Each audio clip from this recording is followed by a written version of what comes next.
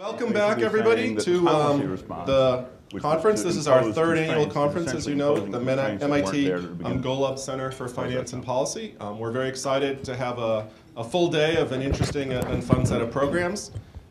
This first session of the morning is called Ground Zero, Housing in the Mortgage Market. I will not introduce the speakers with their bios and the like, because they are in the packages you've been handed, so you can follow up and see who they all are and all of their great accomplishments. We're going to go this morning just in the order that's in the program. Antoinette, are you presenting? Okay, so the first speaker is Antoinette Schoar of MIT Sloan, and doing work with the Center at Times on loan originations, defaults in the mortgage crisis, the role of the middle class. Each speaker will have 15 minutes, the discussant will have 15 minutes, and then we're going to have a time to ask them questions and for general discussion following that. Cool. Are you going to tell me when I have 5 minutes left? Great. Good morning. I'm delighted to be with all of you here. To get us started off, what I wanted to do is just to show you actually some very simple facts about the 2007-8 financial crisis, the mortgage crisis, that in our opinion, so that's joint work with my former students Manuel, Adelino, and Felipe, Severino, that we think actually casts a lot of the discussion of the mortgage crisis in a quite different way. Like if you remember, right, the narrative of the financial crisis that has emerged from a lot of the policy debate, the media conversations, and also some of the academic discussion has very much focused on the role of the expansion of unsustainable credit, in particular to poor and low FICO borrowers, right? That's in a way where this idea that this was a subprime crisis came from, that there was an expansion of credit to marginal borrowers, to low income and low FICO borrowers that then led to the downfall of the housing market.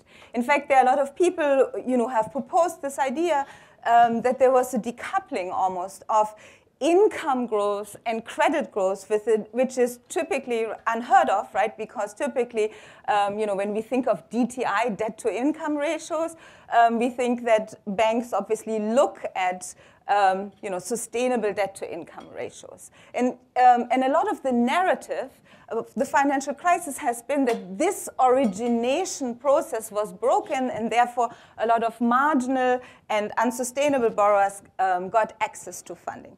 Now, what I want to show you is that in our opinion, the facts don't line up with this narrative.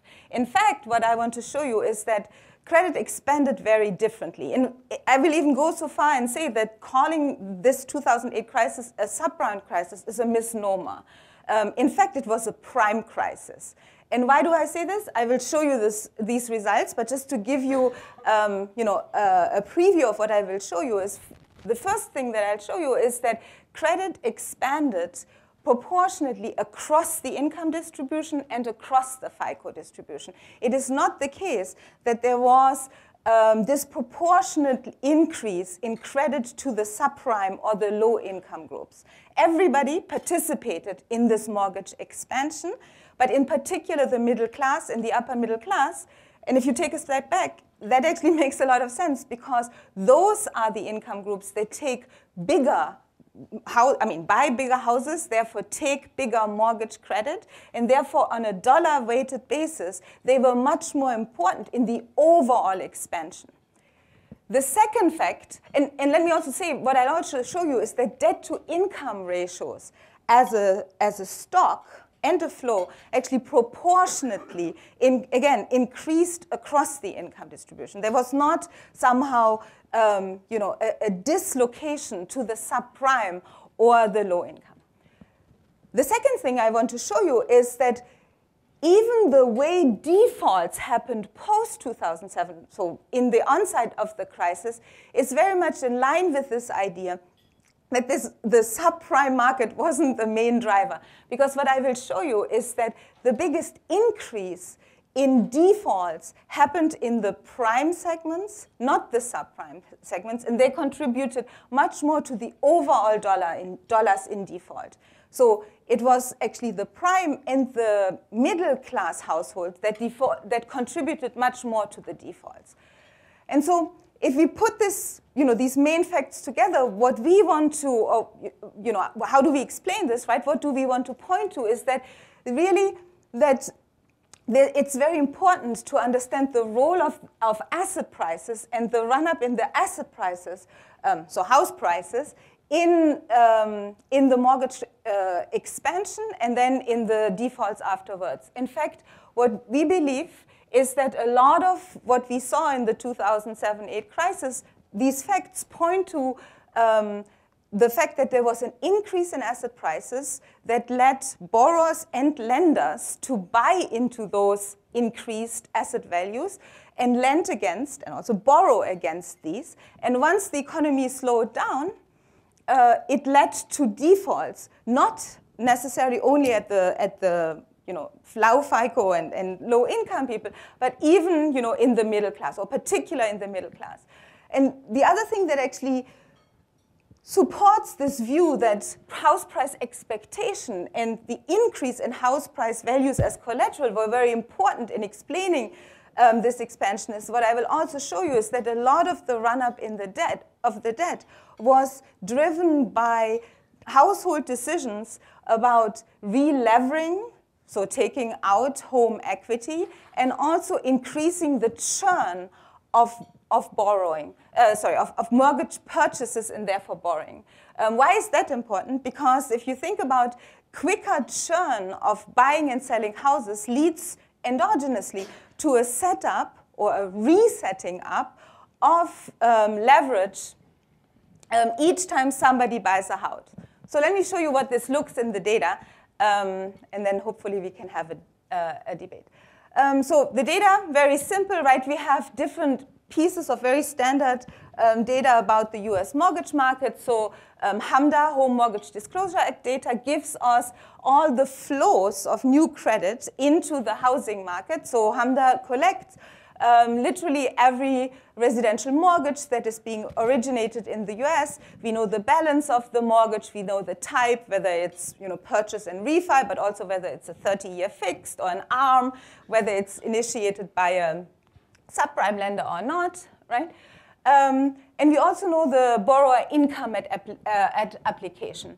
This is the self or the bank-reported borrower income. We then also use IRS income to look at people's income level from an IRS perspective. We have house prices and house turnover or house churning from Zillow. And then what's very important is going forward, we have data on mortgage performance from LPS, which gives you information about which mortgages defaulted, which ones went late, etc. And we have actually several different sources. So we have Loan Price Service Corporation data, but then also information from Freddie Mac, from Black Box Logic, which gives us a lot of information of loan performance in different segments of the US housing market. So agency loans, non-agency loans, etc. And then finally, we also have information on the stock of household debt from the Federal Reserve Board survey. All right, so let me show you in a few numbers or in a few graphs, what I just told you. So the first thing I want to convince you of is that if you look at the run-up of debt in the pre-crisis, what you see is actually quite, at least the first time we looked at it, we were stunned. So, because what you see is, in a way, you see nothing. So what is this? Yeah, I mean, you'll see in a second what I mean with this. So what we did here is we used from HMDA all the low residential mortgages originated in the US on a cohort by cohort basis or year by year basis. So here we would take all the mortgage dollars originated in 2002. We would sort them into income bins, so intile quantiles, so the lowest 20%, the next 20% by income, and the highest 20% by income. And what you see is what you completely would have expected, right? The lowest 20% of homeowners by income have the smallest fraction of new dollars of new mortgages originated to them, only 11%, right? While the richest 20% make up 34% of the dollars originated. They are the richer people. They buy the bigger houses. That is not surprising at all. But interestingly, if we move forward in time, so even say in 2006, in the height of the housing bubble, we see that this distribution did not change, right? So even at the height of the bubble, the percentage of loans, mortgage dollars, going to the low-income people is still around 11%. And the percentage to the highest income buckets, right, is 36 and 20 and very stable. Of course, right, this is percentages. The number of mortgage dollars originated went up. But what we are arguing is that while it was going up, everybody, all income groups proportionately contributed or participated in this run-up. Right? So there's not a dislocation to the poor or the marginal people here. Now I can show you the same thing, let's skip ahead, by FICO. Right? You might have said, well, maybe by income something happened about how the FICO scores of these poorer or richer people changed. But actually you see the same thing here. Right? So this is same logic. I take year by year. The entire mortgage dollars originated in the US, I sort them by this, typically what we call the subprime, below 660, the near prime, between 660 FICO and 720, and then the prime borrowers. And again, you see what you would have expected in 2002, right? Subprime borrowers made up the smallest fraction of total dollars originated in the mortgage market, and of course, prime made up the biggest. Now fast forward, right, to 2006, again, we see no change, no dislocation where dollars proportionately were flowing. So this is my first point, that the way credit expanded was proportionately for everybody. And in particular, of course, in absolute values, the dollars here, right, were much bigger than the dollars here because, you know, these people, the poorer people and low FICO people, take smaller mortgages. All right, that's the first fact. Just quickly, you might say, oh, but what about, say, all the other mortgage-related products, HELOCs, cash-out refis, second lien? Did they disproportionately go to low-income and low FICO people? This graph shows you no, that's not the case either. Even here, right, things are proportionate with people's income, also with people's FICO. All right. Now, of course, right, we are not saying there was no run-up in debt, right, in the stock of debt. What I showed you is that origination proportionately increased for everybody, but there was an increase also in the stock of debt. And the things I want to point to is that what we see is, number one, there was a dramatic increase in the speed or the churn in which people bought and sold their houses. So this graph shows you the fraction of houses that were bought within the last year, within the last 12 months, over, you know, the 1998 to 2014 time period. And you see exactly this massive run-up of people that were quickly or much quicker buying and selling mortgages. Sorry, selling houses and therefore taking mortgages, right? So this is telling you that there was a run-up in the stock of debt because people were buying and selling their houses much more quickly. Which means, right, there was a demand-side effect, if you want, or people buying into the increasing house prices. Let me skip these things and show you in the little time I've left. The second big fact that I wanted to show you, which is now post-2007, where did the defaults actually happen, right? Who contributed to the crisis? And here you see actually a stunning change. It's the exact same logic, right, that this graph has that I showed you before. We now, again, what we do is we take mortgages originated, say, in 2003. We now follow them for 3 years out, and we see within each of these income bins what is the fraction of loans, dollar-weighted, that are in default. Why did we take 3 years? It's because typically people who default take about 3 years to default. We tried other cutoff. It really doesn't make a difference. But you see, in 2003, you see exactly what you would have expected to see. The low-income households or mortgage holders contribute disproportionately to dollars in default, right? The 20% lowest income house owners make up 22% of the dollars in default, while the richest 20% make up only 13%. But remember, they had 34% of the dollars originated, right? So, this is exactly what we would have expected, right? Richer people, typically are higher credit, a better credit risk, and so they are defaulting less. But look what happened through the onset of the crisis. So if we go to the last year here, so this is 2006, following people into 2009. And what you see is that the fraction of the bins that contribute now to defaults completely change. It's the highest 20%, and then the next 20%, right, that make up about 50% of dollars in default, while actually the contribution of the low-income households are now very small. Of course, defaults went up, right? But what we are saying is that what was unprecedented is the amount of defaults that happened in the high-income groups. Why is this? And, and also why did lots of people get this wrong is because there's a confusion between levels and rates. Because, so say the lowest income group, on average, even in the best of time, has about 6% likelihood to default. And in the crisis, it went to about 12%. That's, of course, a very high number and a high rate.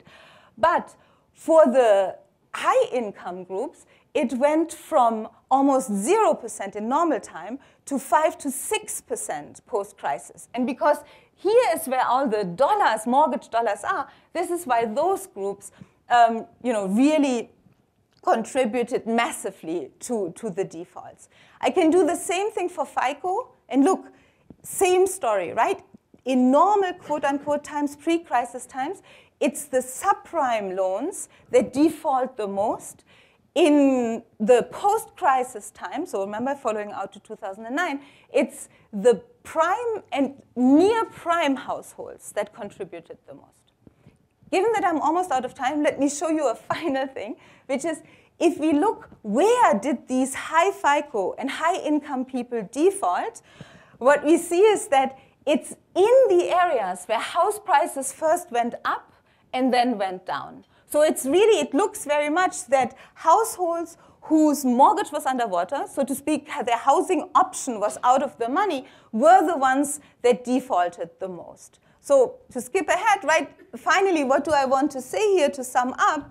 What we think that these results show is that there was an asset boom, or you can say an asset bubble happening in the pre-2008 crisis, and homeowners and lenders were both contributing or buying into this, mortgage crisis. And then when house prices went down, a lot of people defaulted on that option, the house or the mortgage that they were holding that was now underwater. Why is that really important? Because it's a different narrative of the crisis than a crisis of bad incentive at origination. It's because the policy recommendations are very different, right? For this, better screening at origination doesn't do the trick. We need macroprudential tools to actually protect ourselves against these type of dynamics in the housing market. Thank you. Thank you very much.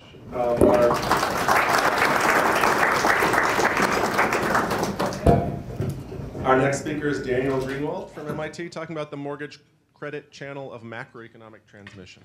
Thank you, Dan. How do I get the? Oh, perfect. Just keep on clicking through because I had a bunch of Oh. Okay.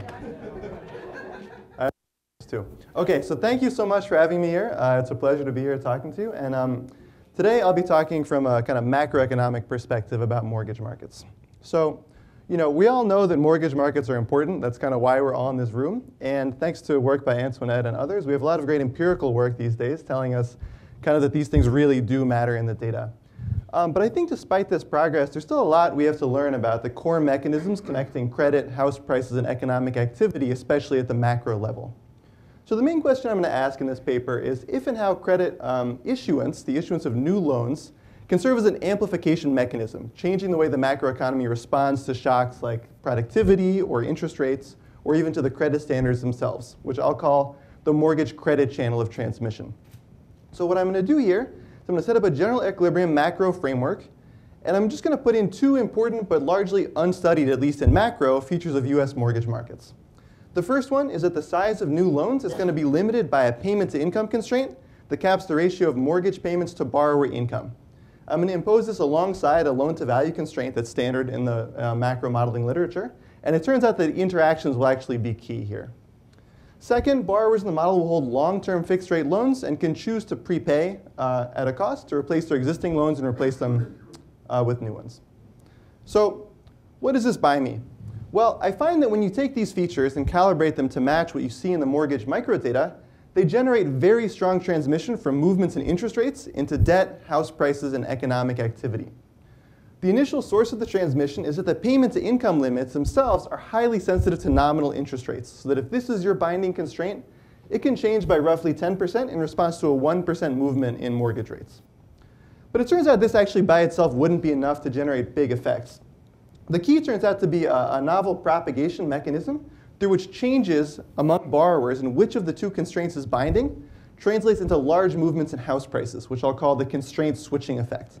And quantitatively, it can be large, where price-rent ratios can rise by up to 4% following a persistent 1% fall in rates due to this channel kind of by itself almost.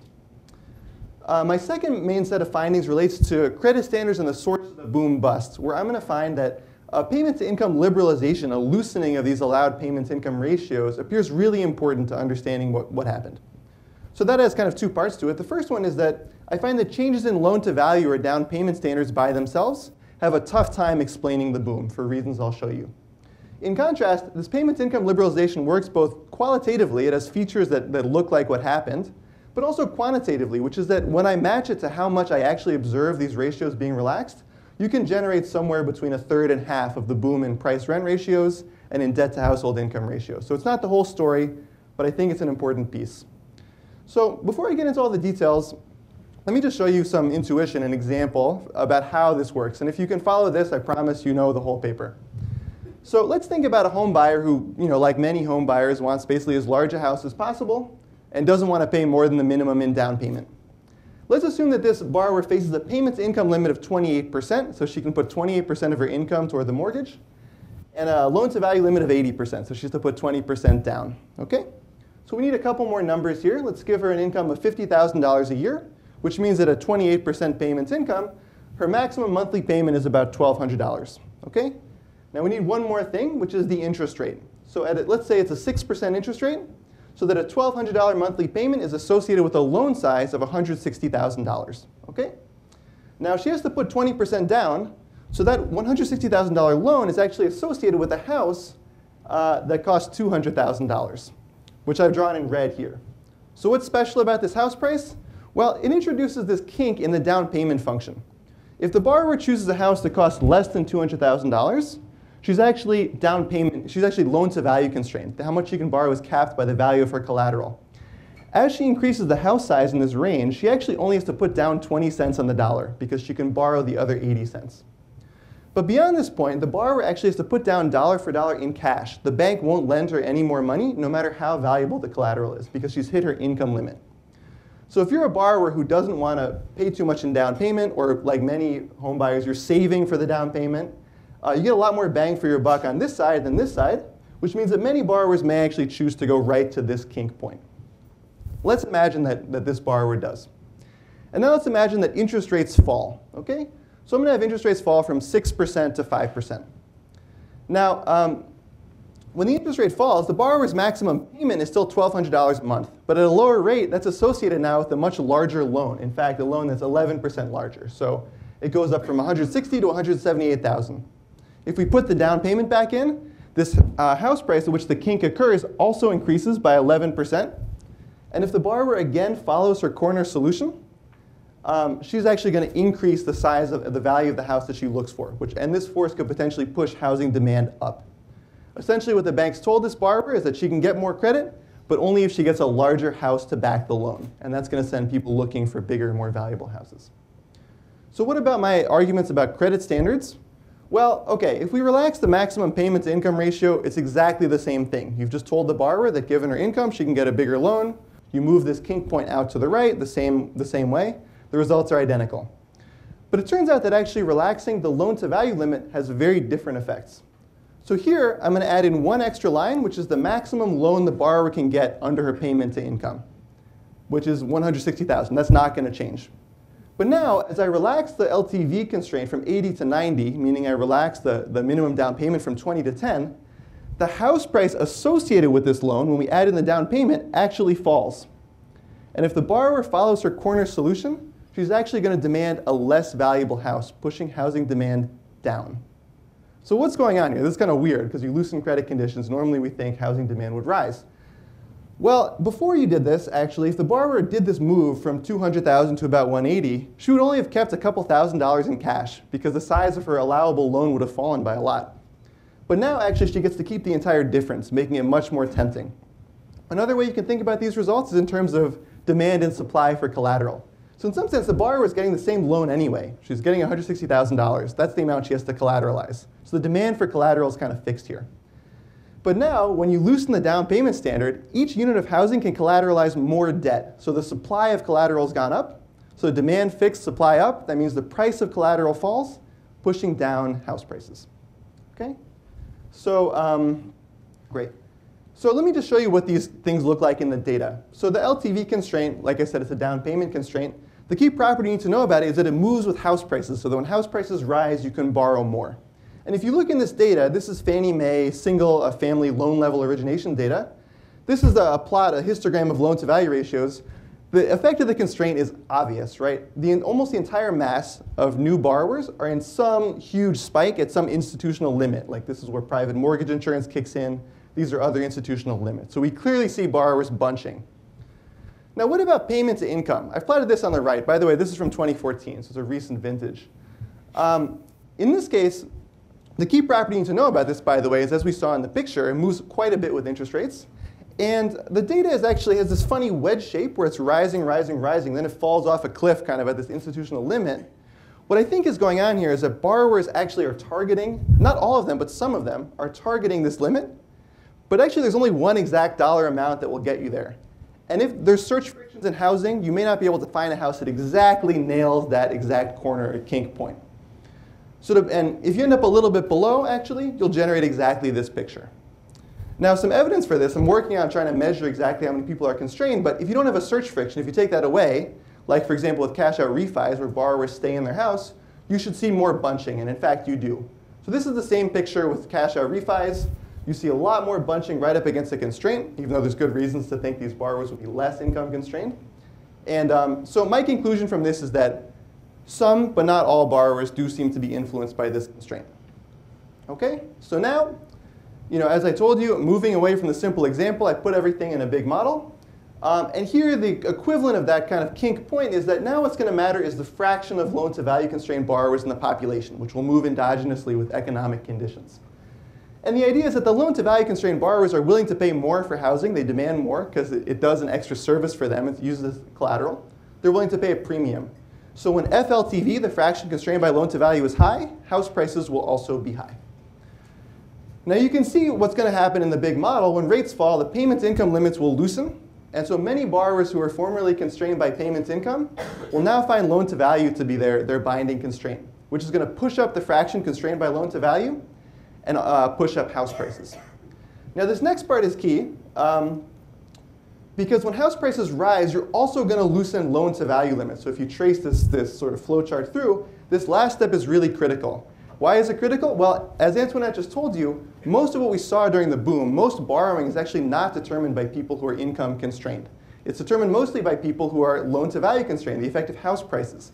But that's exactly what happens here. So this action at the margin, due to the payment to income constraint and the interaction, is going to push up house prices enough that actually most of the action will come through this channel, where people who have never even been affected by the payment to income constraint will be able to borrow more because their houses are worth more. Okay, so actually it fits pretty well with that story. So let's see this in action. I'm going to show you 3 different economies just to be super clear about what's causing what. where I'm going to have, in blue, an economy, like an example economy where we only had a loan-to-value constraint. That's the only game in town. This orange one, that's going to be a payments-income economy where we only have payments-income constraints. And in red, I'll have my benchmark economy, which I think is the real world where you have both. Okay? And what I'm going to do is just show you in the macro full model setting what happens when you cut interest rates by 1%, nominal rates. So you can see here this yellow line is the payments income economy. It rises by much more than the blue line, which is the LTV economy. And that's not surprising because, like I told you, these payments income constraints are really, really sensitive to rates. But what's interesting is that even though in the model, as in the data, only about a quarter of borrowers, so a small minority of borrowers are constrained by payments income, the red benchmark line is actually closer to the payments income only economy than the loan to value only economy. So that's where this constraint switching stuff really gets important, because what's happened here is that the fraction constrained by loan to value rises by a lot as you loosen this constraint. And that means that in the benchmark economy, you see a much bigger increase in house prices and price-rent ratios, which is then spilling over into debt.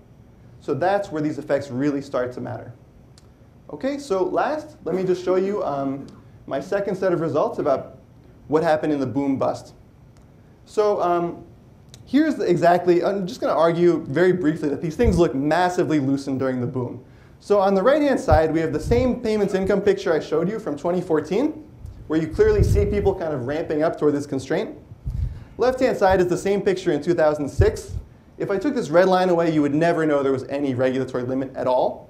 And by the way, this is the good stuff. This is Fannie Mae conventional mortgages, right? This is not some weird subprime low doc thing, which I think would have made things even worse, OK? And the same thing, when I showed you more bunching for cash outs, you again see nothing in 2006, OK? So what am I going to do here? I'm basically going to do an experiment where I do one of two things, so separate experiments. I'm either going to relax the maximum payments income ratio, leave it that way for 8 years, and then retighten it. That'll be my boom bust. Or I'll try the same thing with a loan to value liberalization, where I loosen the loan to value ratio and then retighten it 8 years later. So this is what I get. I find that this loan to value liberalization doesn't do that well. It's the green line, OK? And you can see here that there's kind of two things going on. Because I've kept payments income liberalization, payments income constraints, intact, as borrowers' house prices are rising but incomes are flat, you kind of can't have debt rise that much because borrowers start smacking into these limits, OK? But moreover, there's this general equilibrium effect on prices, where as the fraction of borrowers constrained by loan to value is falling because borrowers are hitting these payments income limits, it's actually putting a lot of downward pressure on collateral demand and on price-rent ratios. So in this example, price-rent ratios actually fall, whereas during the boom, they were exploding. So this is really not a good fit by itself for what happened. Instead, the blue line represents a payments income liberalization, which is a much better fit. Because as you're loosening payments income constraints, everybody starts becoming loan-to-value constrained. That's the blue line. This is the fraction constrained by loan-to-value. That's pushing up the demand for collateral, pushing up house prices and price-rent ratios by quite a bit, just like we saw during the real boom. And actually, that gives you a big increase in debt, not just from those who are income constrained, but also by those who are loan-to-value constrained and see their house prices rise. So who cares? Aside from historical interest, I think for macroprudential policy, this is potentially important because it implies that a cap on payment-to-income ratios, not loan-to-value ratios, is potentially the more effective policy for limiting boom-bust cycles. Because you can cap loan-to-value and still leave yourself completely exposed to this blue path. So that's the whole paper. I argued that incorporating these two important features into macroeconomics, a payment income constraint and the endogenous prepayment of long-term debt, which I didn't talk about here, but you can see in the paper, generates very strong transmission from interest rates into debt, house prices, and economic activity, and also shows that payment to income liberalization could have been an important part of the boom bust. Thank you.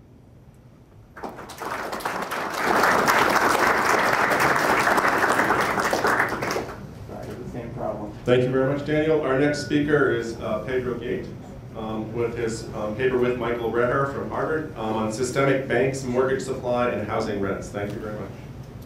Well, thank you very much to the organizers for inviting us to present. Michael is here also with me. So this is a paper about housing rents. The reason we focus on housing rents is because they have increased very fast in the last 5 years. There is ample heterogeneity across MSAs, but if you see, for example, here the top 10% MSAs by average growth in rents, and the top 20, you can see that basically in the last 5 years, they increased much more than the last 30 years. These are real rents.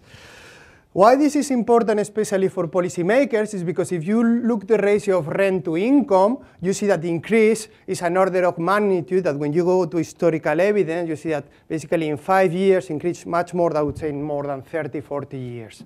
So this creates problems of affordability for many households, and policymakers are concerned about this. This is a period at the same time we saw a big drop in home ownership. Basically, these are low record levels. And then in this paper, what we try to study is, can we try to analyze in a causal way drivers of these three facts? And we are going to claim that a potential explanation, and we're going to try to provide support for this, is tight credit. So to summarize the results, this is a paper in which we do a series of econometric tests to try to identify causality from credit. And what we obtain is that 1 percentage point increase in mortgage denial rates leads to 2.3% increase in housing rents, a decrease in home ownership that is around 2.4, and then a strong increase in multifamily building permits. We think that these results highlight several things. First, it may be that an unintended consequence of regulation, basically we have tried to make mortgage credit safer. About making mortgage credit safer, maybe we did tight supply of credit. This has created a fraction of the increase in housing rents. That's one lesson we want to get from the paper. And then for the people who are more in the investor community, we think this has implications because real investment funds, real estate investment funds, they have developed very fast, some of them related to multifamily housing. And we think that this big increase in supply that is here is going to put a cap on the increase on rents. In fact, we should expect rents to start going down. If you follow inflation, you see that housing and rents have been a big driver of inflation. So we think that also the Fed should pay attention to these kind of results because this is claiming, in our opinion, that inflationary pressures from housing rents are going to slow down. Okay, that's the way in which we interpret our results. And then the question is, okay, what's the reason why we have this tight credit supply? And here we focus on the big four banks. Why we focus on the big four banks that are Bank of America, Citibank, JP Morgan, and Wells Fargo? For two reasons. Dodd-Frank created a stress testing, and these banks were classified as systemic. This implies new regulatory requirements and basically some kind of instruction to try to avoid the mortgage risk or at least risk. And then also, and this is a new part that started in 2011, is that the Department of Justice started to invoke the False Claims Act in the mortgage markets. Basically, this created what people call put-back risk. It's basically saying that every time there are defaults, the Department of Justice sometimes have claimed that the banks have to pay for these defaults. And we saw that all the big four banks settled in 2012, and then each one of them, they have like a dealing with the Department of Justice. And then the theory we want to test is motivated by these kind of comments from the CEOs of Wells Fargo and JP Morgan. And what the CEO of Wells Fargo said, that is basically the same comments that the CEO of JP Morgan said, say, look, this program of putting back risk on us basically is going to create a contraction of credit supply. This contraction of credit supply is going to mean that homeowners cannot get credit, they will have to rent, and this is going to create some kind of undeserved population in the mortgage market. So this was the prediction of the CEOs, and in this paper, we try to test this. So when you try to go to the theory, we notice that we need something else than just what the CEOs are saying. So we agree, maybe there is some shock that is going to lead to a tight credit supply of the big four banks. Like the CEOs are saying, more households are going to deny credit. And then this is a key element we need because we know that there are other banks. And in fact, yesterday, Nancy Wallis was showing that there are many new players in mortgage markets. So there has to be some friction in the economy to substitute from the big four banks or from the banks to the new players. In this paper, we provide what we think is a strong evidence that age is an important friction because if you see most of the new players are online lenders, what we found is that elder MSAs, in which you maybe think that age is a kind of a barrier to use the new technologies, these are the MSAs that are more affected by our estimates of credit supply.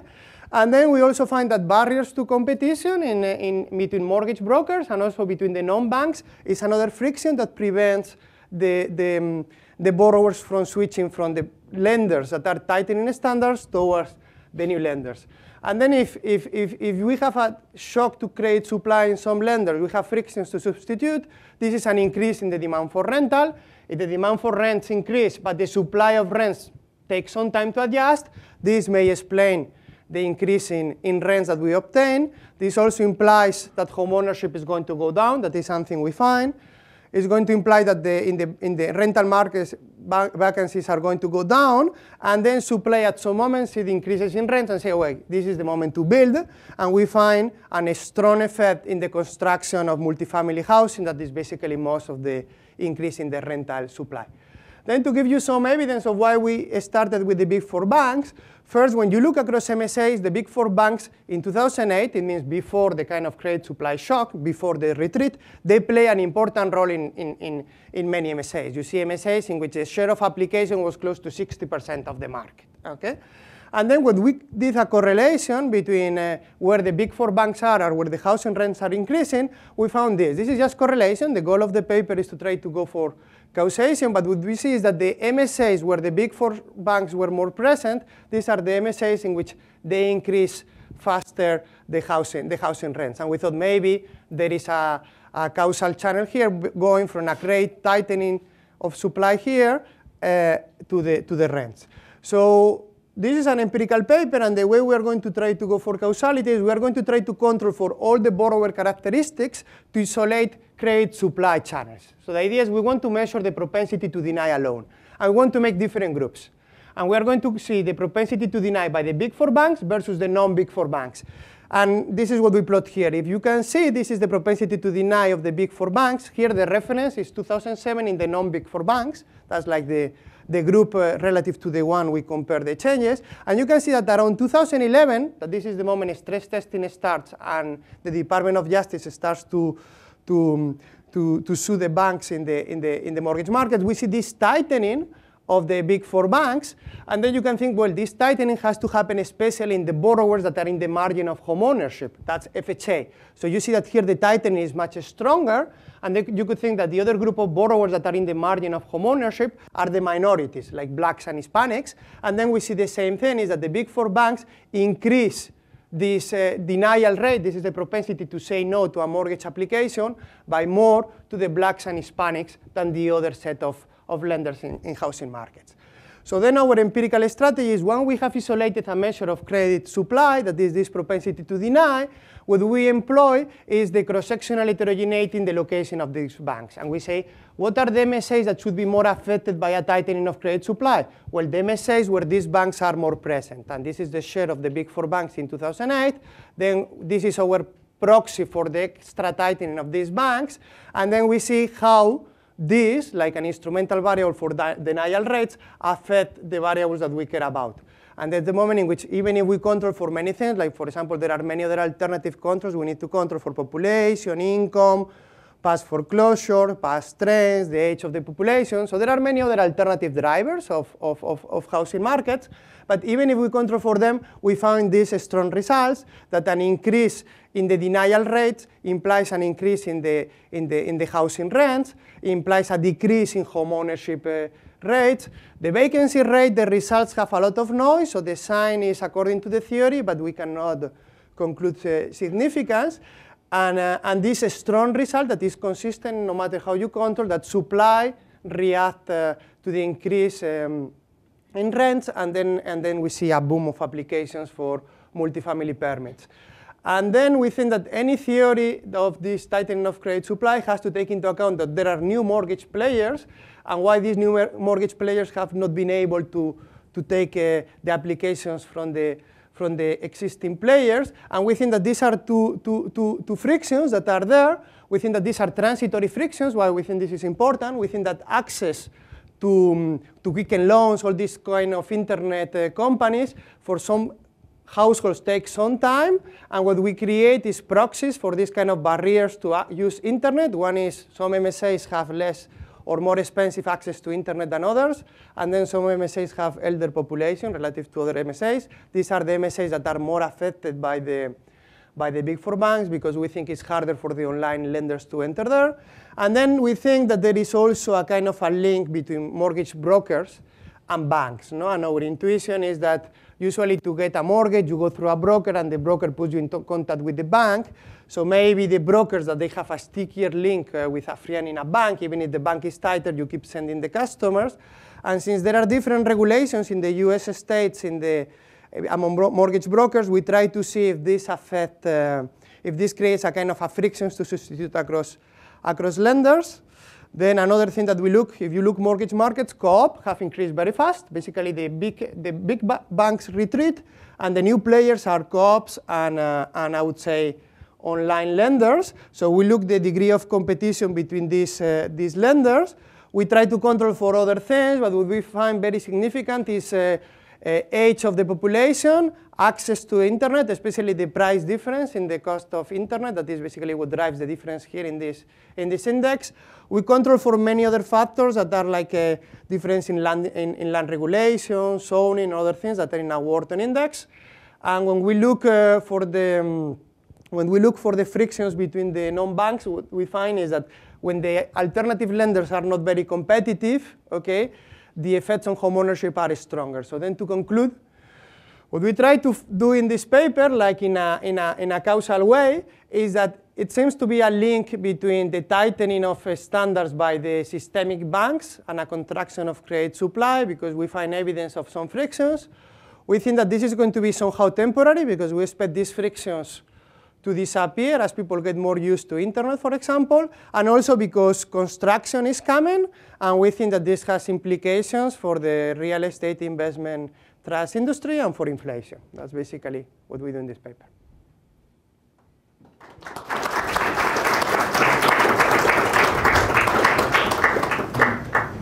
Our discussant is Paul Willen of the Boston Fed, who has the unenviable task of discussing 3 papers in 15 minutes.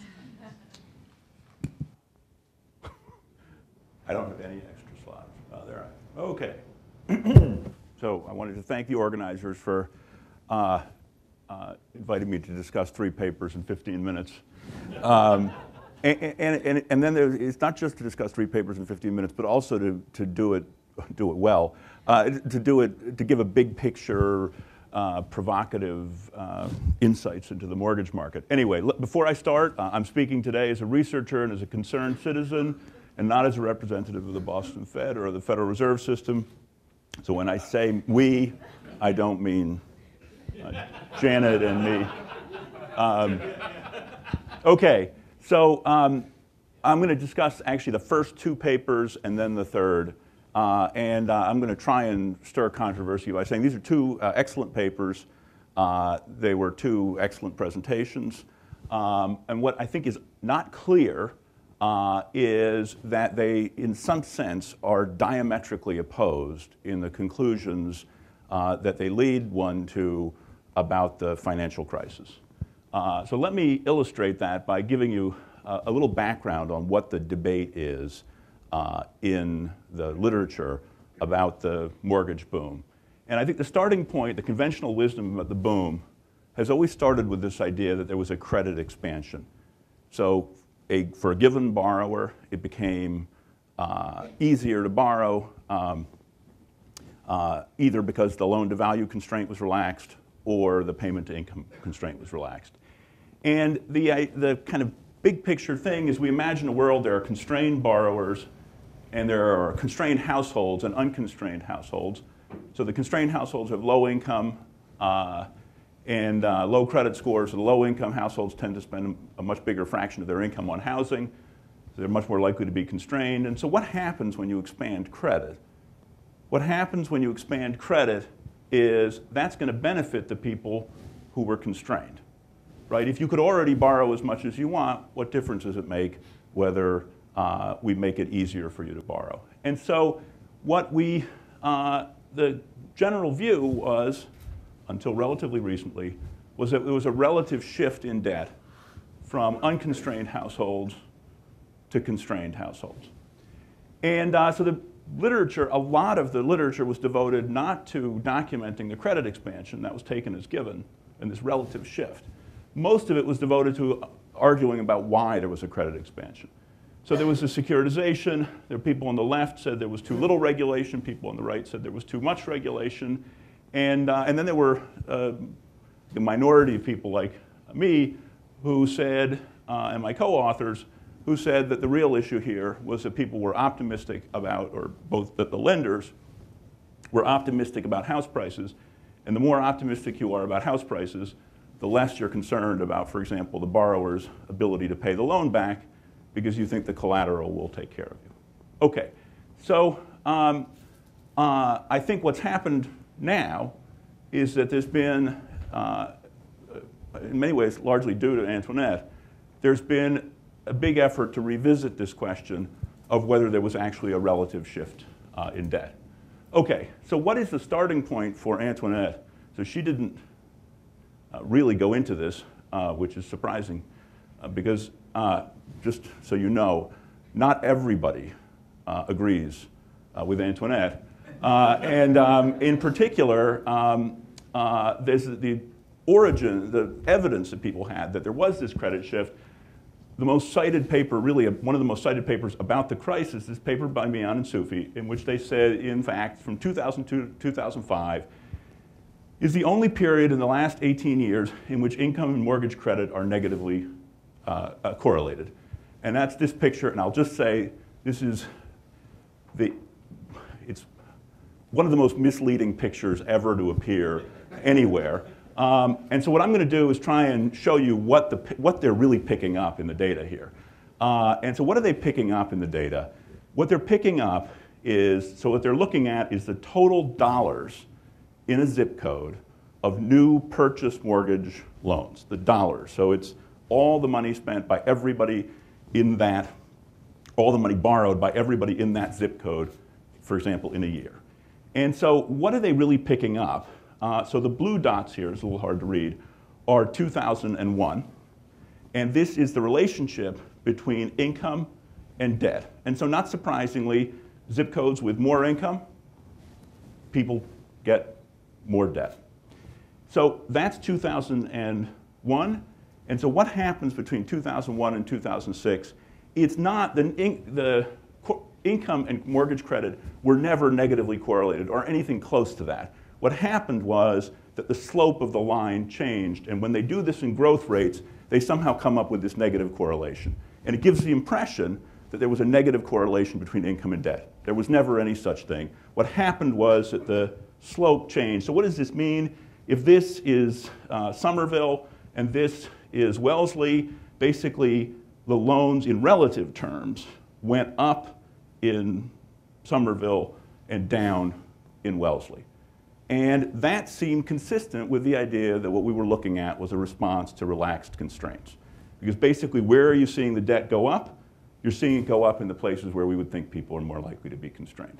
Okay, so Antoinette's, their big insight was that this is total purchase dollars is the product of the number of loans times the average amount. And the constraint story, the way people were thinking about it, is a story about average amounts. And basically what people had in mind was that people in individual borrowers in Somerville were borrowing more, and individual borrowers in Weston were borrowing less. But when you go to the data and you separate out the amounts from the numbers, what you get is that the amounts were staying the relative amounts that people were borrowing were staying exactly the same. What was happening was that there was more loans being taken out in Somerville relative to Weston. Okay, and so this evidence here, this panel, that certainly was the way a lot of people, including Manuel and Soufi in their book, interpreted that figure. They said it showed that something strange was happening with underwriting. I think this picture basically killed that theory. But that doesn't mean that there isn't something going on over here. And Manuel and Soufi subsequently argued that what's happening in this picture is it's not the intensive margin. It's not that low-income people are taking out bigger loans. It's that all kinds of people in low-income areas who formerly couldn't get any loans are transitioning into the housing market. So we went and revisited this in a paper writing for the last year. And we went to the credit bureau data, and you pick up this effect here in the credit bureau data. This is essentially mirrors that picture. And what it shows you is that the relationship between income and new mortgage originations, basically this is Somerville, the mortgage originations are going up in Somerville in relative terms and down in Weston. That's the number of originations. The problem is that the same thing is going on with terminations. So basically, these two are just canceling each other out. And in the end, there's no change in the relative stock of debt in low-income areas and in high-income areas. Okay, so in some sense, there are now new facts about the cross-section of debt in the boom. As I said, this paper is important in its own right, but it's also important because it led to a lot of research revising our view of the boom. So this is from a new paper by Stefania Albanese and Jaromir Nosal, and they show that if we look by credit score, debt grew roughly equally by the 3 high credit score bins and less for the lowest. This is a paper by Neil Buddha on equity extraction, and what he found, Buddha and Keyes, what they found was that equity extraction, people had thought that the home equity extraction was going to low credit score borrowers, but actually it was going up for everybody, and in some ways going up more for the highest and the second highest bin of credit scores than for the low one. This is from our paper. One of the things we looked at was just a direct measure, are more people transitioning into home ownership in low credit scores for people with low credit scores. And so what we're looking at here is the probability of the first transition into mortgageship. So people who've never had a mortgage before transitioning into having a mortgage. And what you see is that the boom years, the probability was going down. And so we have this idea that the boom was this period where all these people who previously hadn't owned homes transitioned into home ownership, but actually you see the opposite is happening.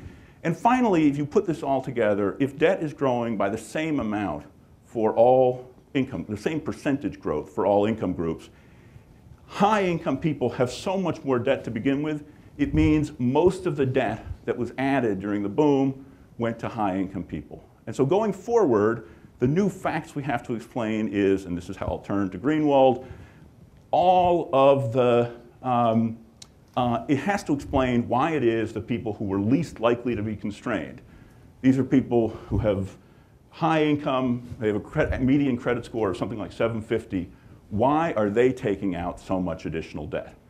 Okay, so the Greenwald paper is, the key ingredient here is a focus on the flow debt constraint. So this, in and of itself, is a very, very important improvement in the way we think about things. There's a lot of empirical research now that confirms that it's the flow burden of debt that matters, not the stock. So there's a paper, new paper by some, well, they were grad students at Harvard, Peter Ganong and Pascal Noël. They compared two policies, a policy to cut the monthly payment on your mortgage with a policy to cut the monthly payment and cut the principal. And what they found was that cutting the principal had no effect. All of the effect is driven by this flow budget constraint. And this has always been in mortgage underwriting. This is where Daniel's paper is really right on. The flow budget, that's the way lenders think about debt. They think about it as a flow. What's interesting is when they're underwriting your mortgage, they take the stock of wealth and they measure debt. So of assets are a stock and debt is a flow. And I know this because at some point when I was getting a mortgage, they wanted me to take out a loan, and deposit the money in my account so that I ended up with more wealth and a bigger flow of, because I was very low on the payment to income constraint, but they wanted me to have more wealth. I'm not kidding. And so, and I went along with it.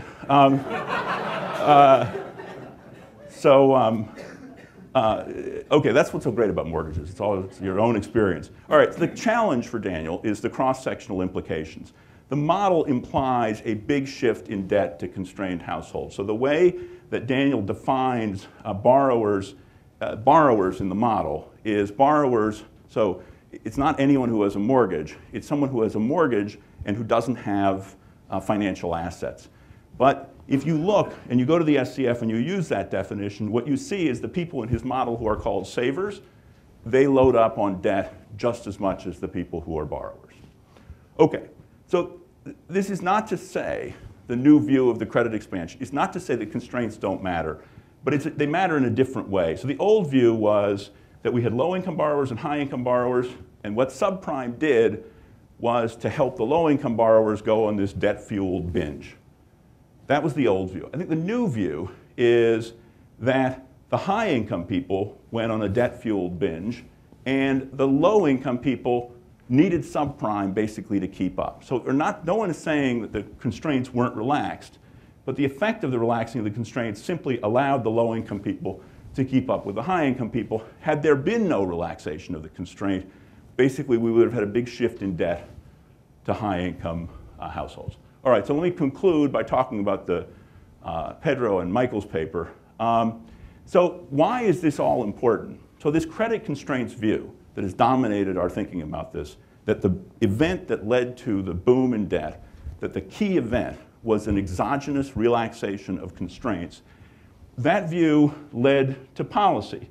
So is to restrict credit to marginal borrowers. So when I showed you this picture before, what I focused on was the boom. That's over here.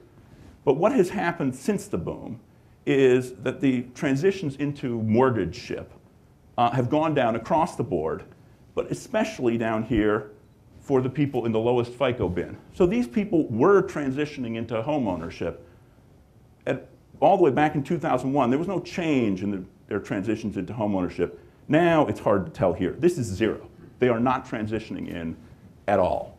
And so what happened is that because people believed that it was all about these constraints, what we did is essentially introduce tighter constraints that were tighter than anything that existed even before the boom. So it has always been the case that low credit score borrowers could transition into homeownership. It is now not the case.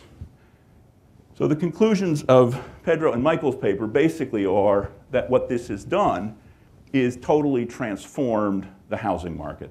Is that basically what we're doing now is to solve a problem that in some sense wasn't the problem. We now have tighter mortgage standards, have increased demand for rental housing, led to higher rents, depressed home ownership rates, greater construction of multifamily housing, and lower rental vacancies. Those are all the kind of unintended consequences of trying to achieve a policy outcome that somehow is based on a misunderstanding of what happened. And the question is this tightening of credit now an appropriate policy response? Okay. Oh, wait, I have one more slide.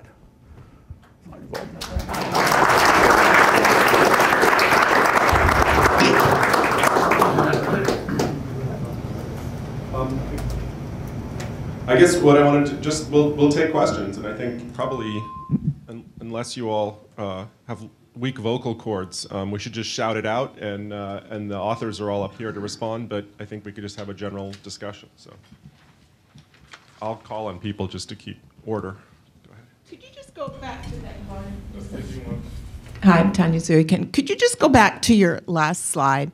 And I saw this in several of the other graphs. So you talk about the effect of policy change, but those bottom two quintiles have been going down since before the actual bust of the housing cycle, starting in 2006.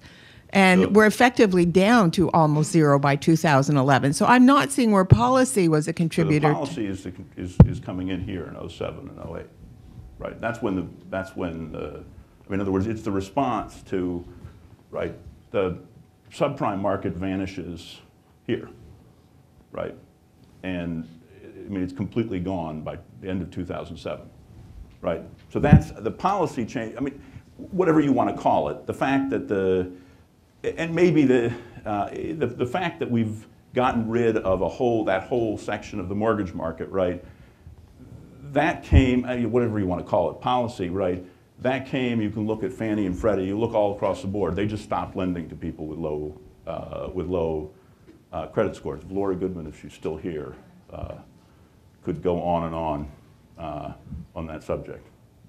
I mean, to channel Laurie a little bit, as Paul was saying, I mean, the policy changes that people are very concerned about, like Paul was saying, is number one, that the underwriting standards that Fannie and Freddie have put onto mortgages has changed, and it affects, it's just even the cost of underwriting has gone up, because just the reporting fields that you have to fill in have more than quadrupled, and which makes, therefore, the cost of underwriting more expensive.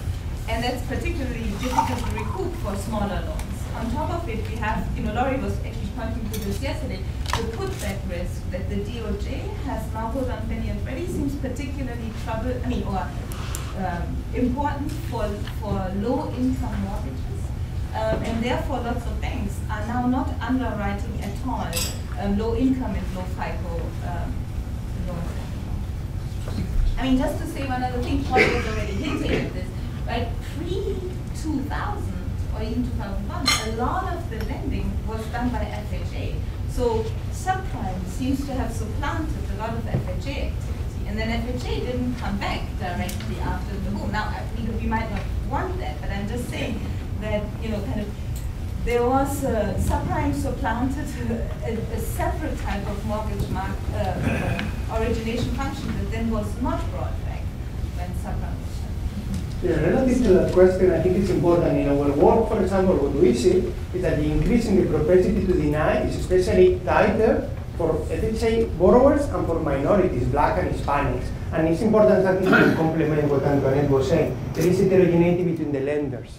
The lenders that are more exposed to the unintended consequence of regulation are the ones that react the more. And we think that this is pointing out that there has to be some causality between a group of lenders reacting differently when the lenders that react in a particular way is consistent with the theory. And these results are most sharp around 2010, 2011, when a lot of the major regulatory overhauls went through. So I have a question, 2 comments. One is, I think these results that show how it's gotten to the broader market are really important. So that's important. I think there's a parallel in the financial side where, in some ways, you could draw out the surprise of the prime is, in some sense, the same as the surprise on the AAA tranches in the sector. So you need the marginal to get to the main parts. And just sort of bringing out the externalities, because somehow the price externalities of the house prices, maybe the subprime added to that to get to the prime, and I didn't see that captured in the model, so that was one point. A second one, this is on Daniel's paper, which is the LTV constraints. What I didn't understand, so if I relax those and I see the prices fall, if I relax that, do I get to buy another house though? So that was like, do I have this second effect, which might be linked to how Antoinette gets the major part of the household sector really increasing debt, and second homes are another issue, and I don't know where those show up on this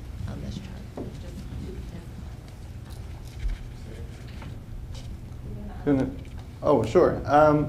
Right. So the idea here is that, in some sense, you could buy whatever you want in terms of multiple homes. I guess the regulation is a little different if you're buying as an investor. But the point here is that if you're restricted by your income, that's where you run into trouble. So once you've hit the point at which you can't borrow anymore given your income, relaxing loan to value really will not let you buy another house. The only thing it will let you do is put a smaller down payment on what you already want. Or in the model, what's going to happen at equilibrium is you just don't need as much collateral to back kind of the same loan you're already getting. So that's why having both the constraints is really important. If you had a world where you only had LTV and nobody was income constrained, you would get exactly what you said, where as you sort of loosen these leverage ratios, people just go out and buy more houses, bigger houses. That's going to generate a big boom. And in the model, if I shut down the payments income, it does. But once you're income constrained, you're kind of stuck, and that's what really shuts that down and causes the opposite effect. Yeah, so I have a question about your paper and the correlation with regulation, especially, the information was stress testing. The actual change in the underwriting standards happened much earlier than you were saying.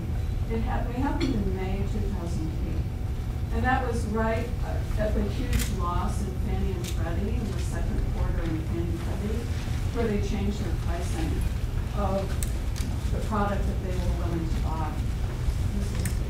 Thanks. Thanks, Ed, for pointing this out. And then that was followed up with all the banks knew full well that they had reps and warranties on those loans, and therefore they were liable for these liabilities. And the long period of time it took to get enforcement on the putbacks, on the buybacks. And that lag had a lot more to do with the pricing and the ratcheting back of access on the part of the large banks than did stress testing.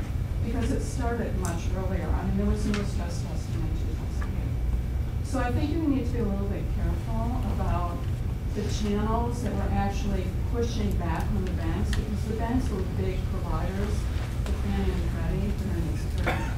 So from 2006 to 2008, a lot of Fannie and Freddie's exposure were to the banks you're kind of pointing out, either through mergers, a lot of it was mergers, but they were on the hook for buybacks. So it was partly the liability that was suddenly priced, and the fact that the enforcement didn't happen right away, so it wasn't in the newspaper. But the liability was definitely there from 2005, and the banks responded to it. And that had nothing to do with stress testing. That's a very good point, and so in our paper we don't, and we can't exactly pin down a specific regulation which is inducing this, but I think our results, it's important to note, are as much driven by a tightening of these big four or systemically important banks as it is by a relative tightening and a loosening of non-big four banks and other lenders. So if you noticed, I think in our paper, we showed that around in 2008 and 2007, there was a higher propensity to deny for both big four and non-big four, but since then there has been a bit of loosening among the non-big four banks, whereas that behavior is not occurring among the big four. So it's exactly right. I mean, we're picking up a tightness around 07 and 08, and a little bit of loosening for the non-systemic banks, but we're not picking that up for the systemic banks. And you're exactly right. We can't pin down the source of this relative stringency to any particular stress test. But what we see is that the years, that is basically the big increase in tightening seems to happen around 2011, at least in the results that we find. This is the moment. The relative tightening. The relative tightening, which is the spread between. I have a question for Antoinette and Daniel. Great paper presentation, by the way. And ask both of you to face psychologists, perhaps unfairly. I think people can't understand $1 million house or $200,000, but I can understand. I can't afford $1,600. I have to pay for food and for clothing and for cars. So will PCI matter? Because people might already understand that. That's sort of a psychological question.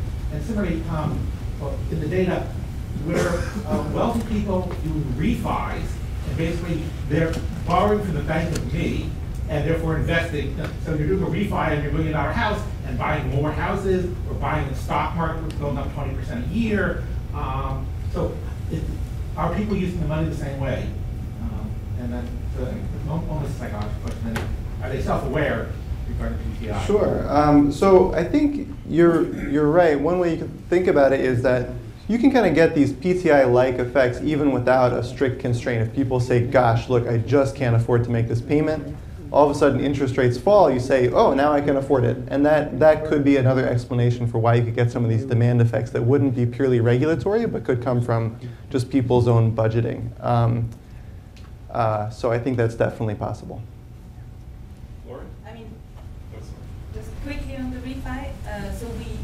What I showed you briefly in the presentation, and then as Paul was saying, there is now a paper by Neil Buda, like really looking at refis. So you see that refis obviously went up dramatically, but in particular after 2002, 2003, when the interest rate dropped for the first time in a long time. But even there, we see that it is the richer people that are taking the big cash out refis, right? And they are the ones, more in terms of the stock of leverage, more leverage. Now, unfortunately, in the US, well, maybe you can say fortunately, we are not in Scandinavia, so we don't know everything everybody does with, their consumption, their liabilities and everything. So we have very poor data in knowing what exactly that people invest in. There are some papers that suggest that probably people, like you were saying, maybe took the money and bought a second home or bought a holiday home or something like that.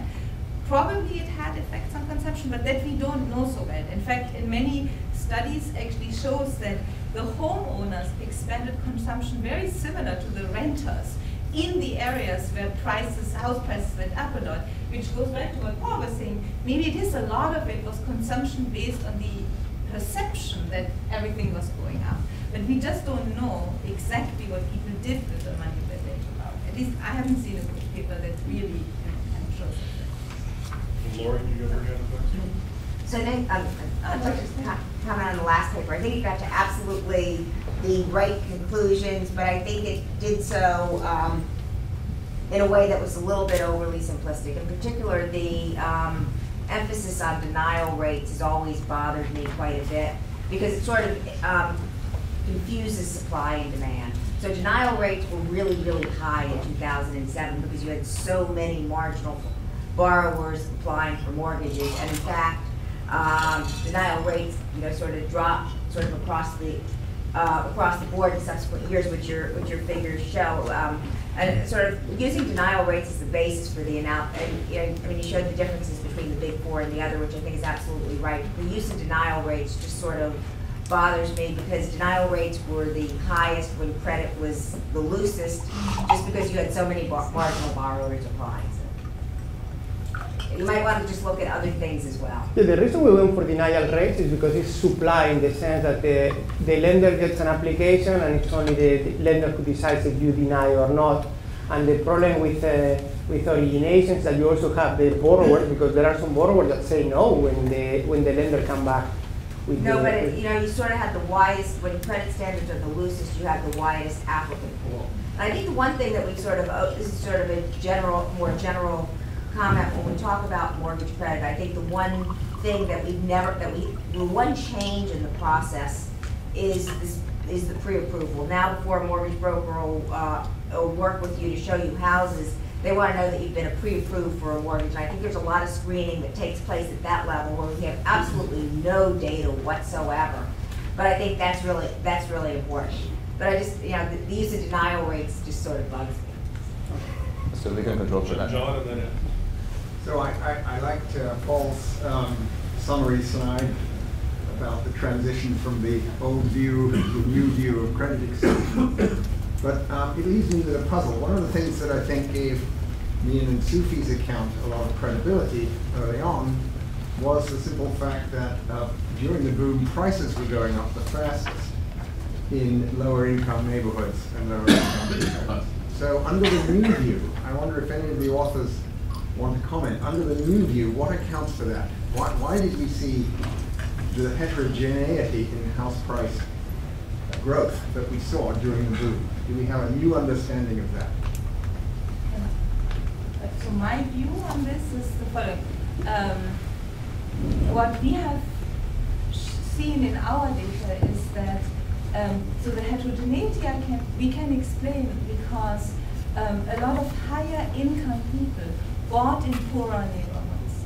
So what happened is that when house prices went up, and they went up, across the board, even in very expensive neighborhoods, it looks like a lot of, say, middle income people might have been priced out of the richest or the most expensive neighborhoods and then started moving to neighborhoods that were, say, like think about Boston, right? The South End started really booming during the boom because maybe the people who originally would have bought in Back Bay moved to the South End. When they couldn't afford South End, they moved to South Boston.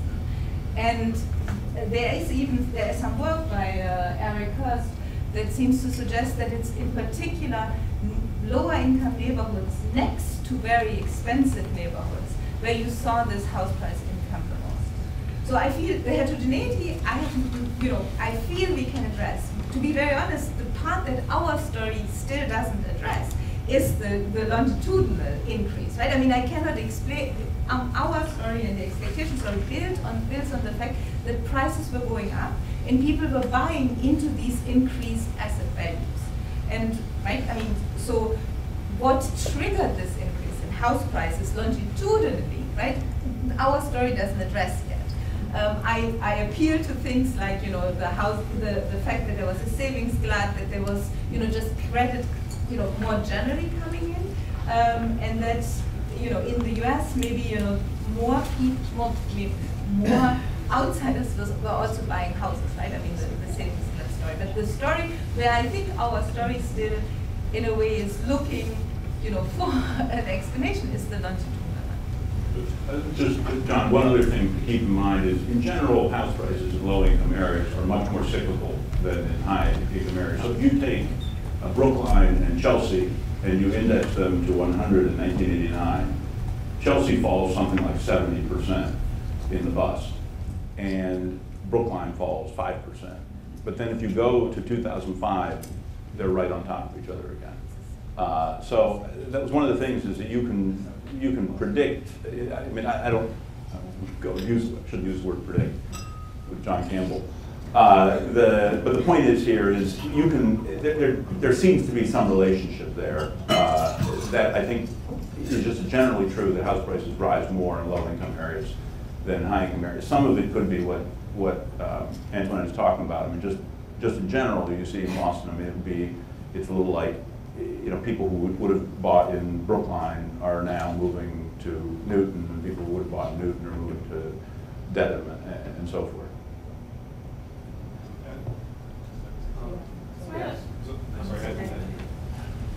Just a couple comments. I really enjoyed all the papers. I thought I'd add a couple things for context, maybe starting building, extending on Lori's comments. I think in thinking about this area, one of the things to really keep in mind, and I think maybe this chart of Paul might help here, is that consider that there's been an actual change in demand. The demand curve for housing has shifted.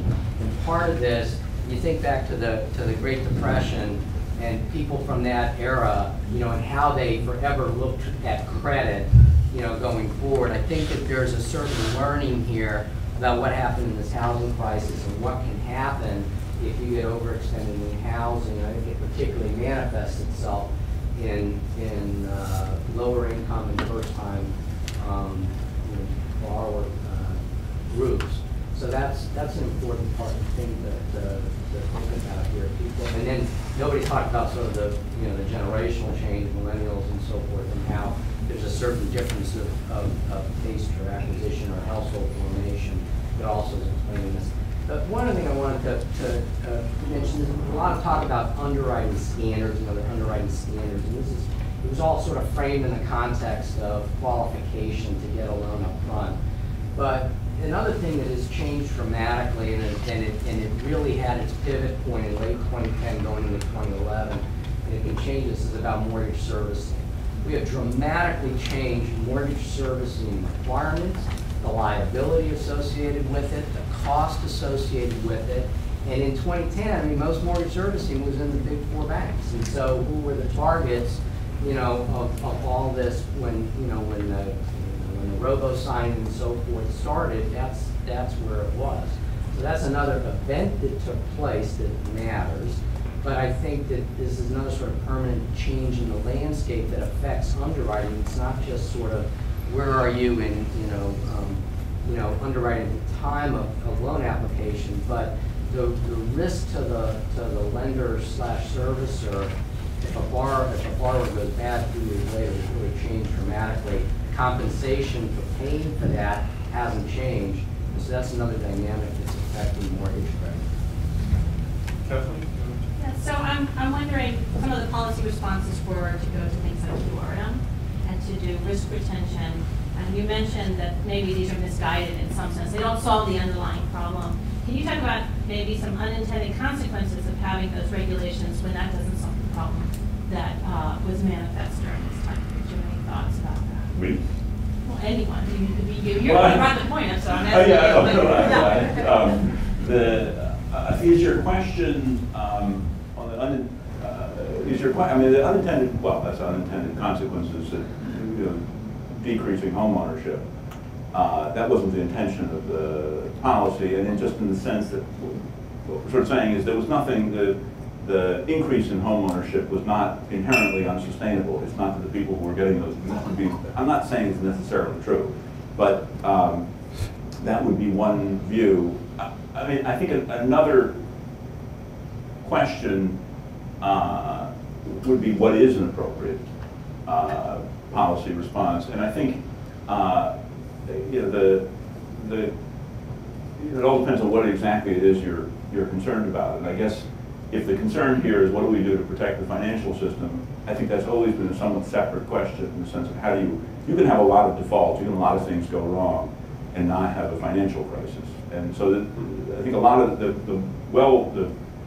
well-intent, I think the good part of the response, the policy response, has been that part. I think going after lenders, and this sort of idea that the lenders behaved in an unethical way when they were lending, I think that's where we've gotten into trouble. Yeah, Paul, I just have a quick question on your chart here. Those bottom two quintiles, it makes it appear that, we're sort of out of the woods now and we're not making the riskiest forms of loans. Does that include explicitly backed loans by the federal government, FHA, RHA? Absolutely. Yeah, this comes from the credit bureau data. So what's nice here is this is absolutely everything, right? And so this is just transitions into, these are people who, in the data, you can see they've never had a mortgage before, and then they have a mortgage. It could be any type of mortgage. So it would include FHA and because FHA's volumes are up wildly. So yeah, but remember what happened with FHA, which is what they did was to take a lot of, one of the things that was always a Simpsons paradox thing where you saw the credit scores go way up for FHA. People interpreted that as raising their standards. When you look, they were actually, their volume, basically what they were doing was just pulling in an enormous number of people from every other type of, and basically most first-time home buyers now go through FHA, even people with very high credit scores. Just one comment. We claim that we identify one factor driving demand for housing rentals, but preference can be another factor. We try to control for that. We think an important implication from this paper also is how do you react with this situation? And here it seems that the market is providing supply, and supply can take care of the housing rents. If you see the election in November, there are many MSAs that they want to go back to the controlling rents. And Friedman has this book, Roof or Ceilings. So it seems that in this paper we identify that markets, when you see an increase in housing rents, supply react, and maybe sometimes the best reaction of policy is not to go, okay, now the problem is with rents, let's put a cap on rents. That seems to be what is in the ballot in November in many MSAs. So I think the strong reaction of supply, we think, is an important policy lesson.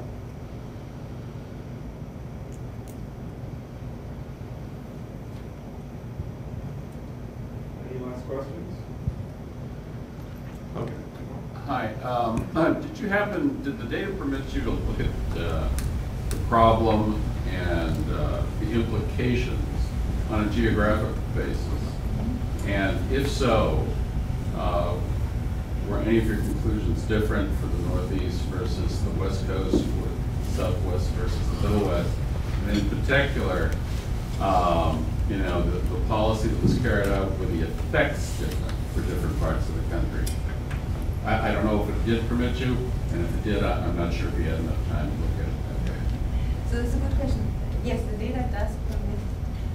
We did look, not obviously kind of state by state, but broadly, like you said, but regionally, we found actually that the effects I showed you are pretty much in all regions. They are there. So it's not like some regions. So of course there are some regions that had very little house price appreciation, even through the boom, right? Especially rural areas had actually very little house price. The Midwest, exactly, very little of it. So these effects that I was showing you weren't there, just because it was very much focused in the areas where house prices were going up more. There is an interesting paper that has looked on the flip side of these type of regional effects, which is that, so there's a paper by Eric Hurst at Chicago who kind of points out that the fact that, say, Fannie and Freddie and all our housing market interventions are completely region-free, right? They kind of don't take into account that the typical, say, default rate in some areas is completely different, right, across areas. We are giving the same subsidies when underwriting a mortgage in, let's say in the Midwest than in the Northeast or in California. So you actually are giving very differential subsidies to different parts of the country by not pricing that risk.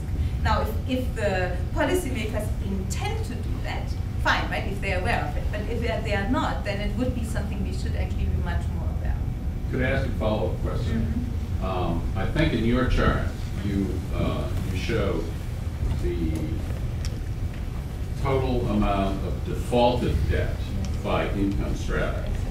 I think somewhere in the discussion, somebody mentioned, which I would intuitively, is that the lower income people had, on average, smaller mortgages than the higher.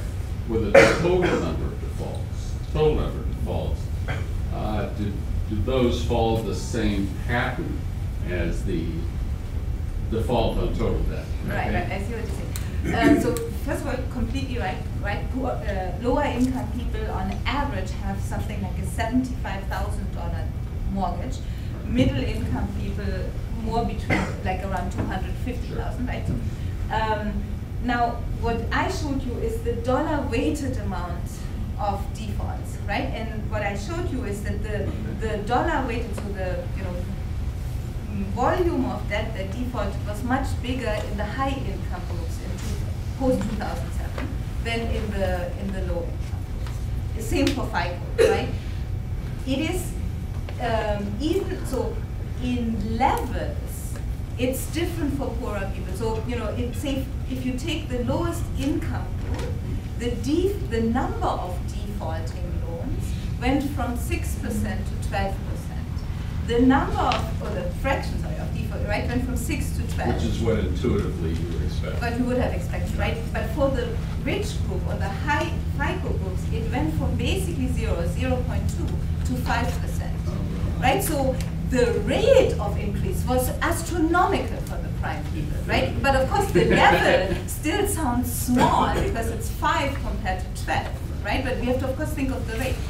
Let me say one thing I always say, which is the pain inflicted on people, of course, was probably disproportionately in the low income groups, right? Because every person defaulting is a drama for the household.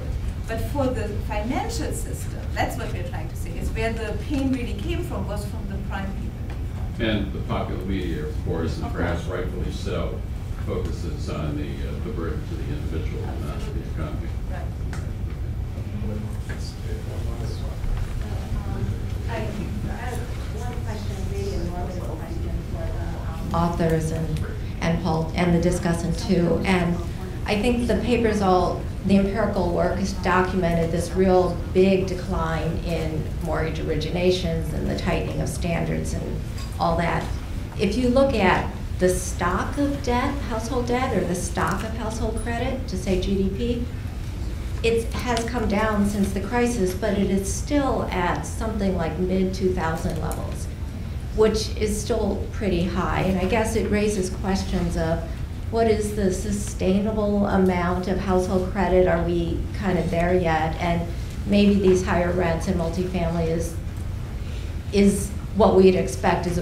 But I just wonder if there are any comments, having looked at, say, the distribution of the different borrowers on what is a sustainable level, and are we actually there yet? One thing, just remember that relative to GDP, it's gone down a lot. Because still mid-2000 levels. No, remember you're saying mid-2000 levels of credit to GDP. Yeah. The debt to GDP ratio has fallen, but it is still way above what it was in the mid-1990s, for example. And you can even see, you're right. I mean, what you can see, LTVs. Actually, if you look at the LTV distribution, so this goes also to what Daniel was saying, is that now there are more people who hold loans at an LTV above 100. Why? Yeah. Because loan mods, right, did exactly this thing of keeping the principal fixed but pushing the payments out. Right. So that's actually something that's concerning, even though people might be making their monthly payment, like Paul was also showing, but their principal is still high. So what if prices slow, prices go down? The other thing just to point out is actually, if you go to the ratio of monthly payments to income, that's at like early 80s levels. I mean, that's gone way, way down. So I mean, interest rates have come down. But interest rates could change. So. Well, yeah, although remember, not for almost all those loans are fixed rate, right? Yeah. So that's time. So I'm just going back to the payments. The flow is what matters for most of this stuff. The flow, yeah. And one other thing to say, because I just looked at the fact that I talked to something today, which should make you worry. On top of what you're saying is, if you look at who is holding the debt now in the US, it's disproportionately older people. So like, it's very different from pre-crisis.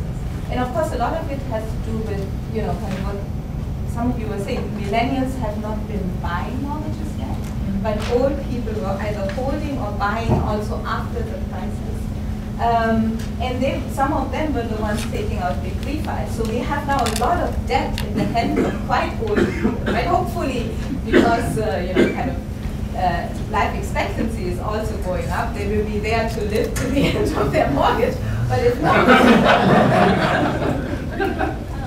So just on that point, yeah, I think, you know, I don't know if it's really reached a steady state yet, because the level of mortgage debt is so sticky. Not only are the loans very long term, but when things go bad, like they did during the financial crisis, the incentive for many households facing tighter credit conditions and the loss of value in their home is not to prepay their loans, which makes things even slower. So, you know, they always are kind of slow to roll off, but now I think it's even slower to kind of roll off. So we may see things keep going. I mean, one thing you do see is that some households actually are speeding up the process. They're getting these 15-year mortgages at kind of an unprecedented rate, which is designed to really pay down the debt quicker. But for the rest of them, I think the deleveraging, if you choose not to prepay your loan and you keep with the original schedule, is very slow.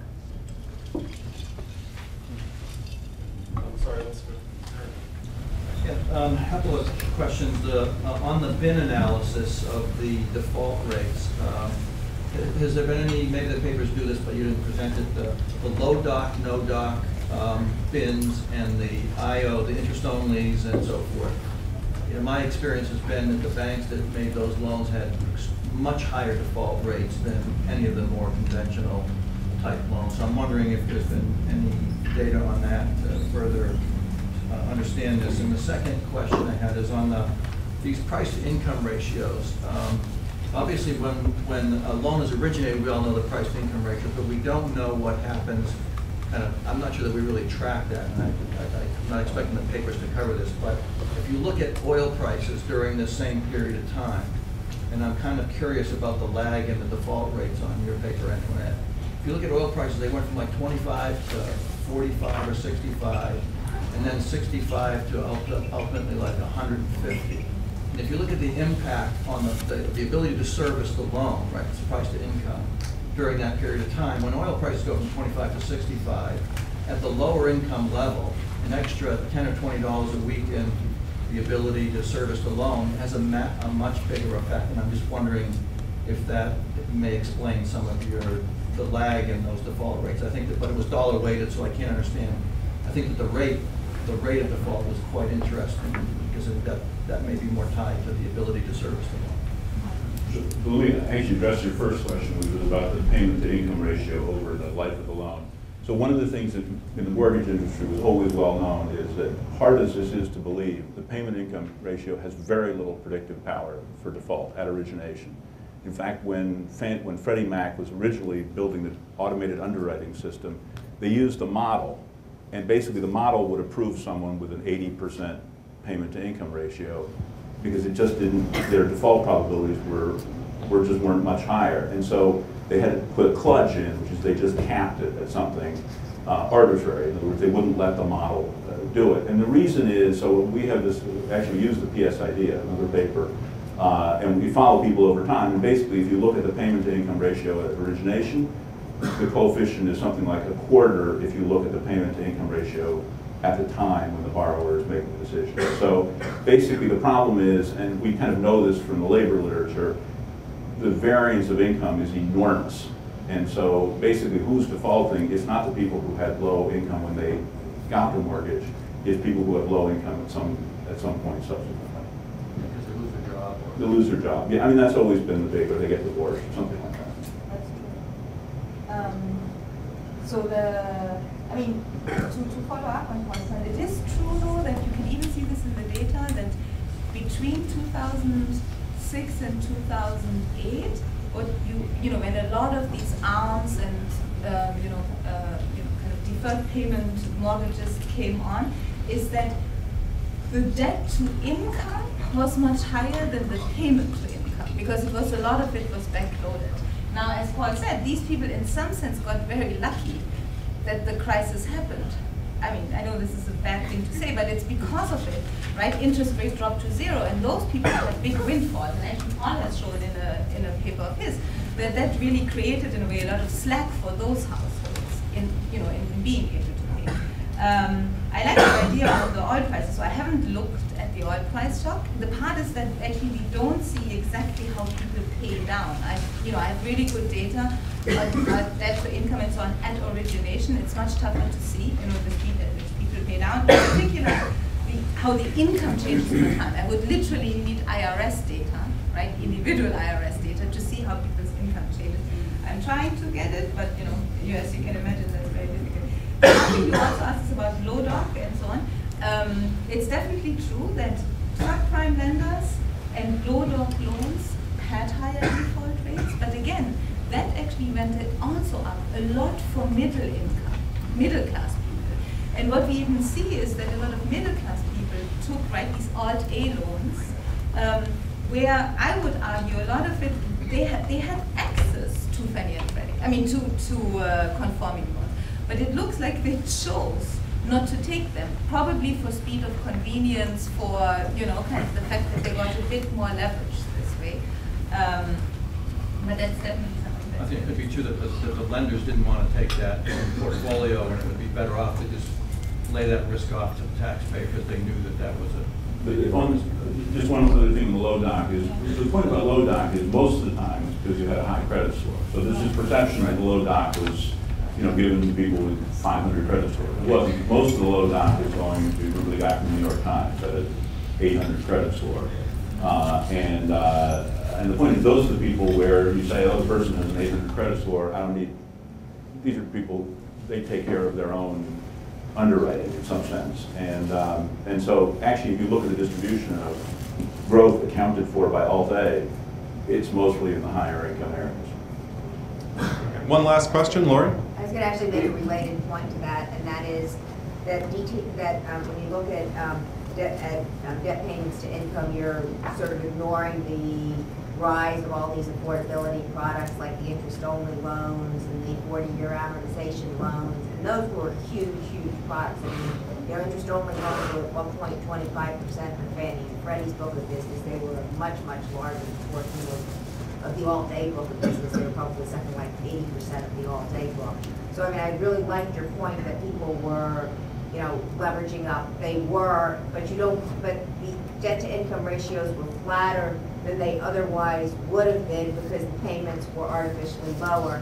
And that goes to Daniel's point, which on the, I think a lot of the relaxation was actually isn't showing up in debt-to-income numbers because of the rise of these affordability products. Yeah, I absolutely agree. Interest-only loans, ARMs, or products that maybe you can overstate your income. All these things would have relaxed things further.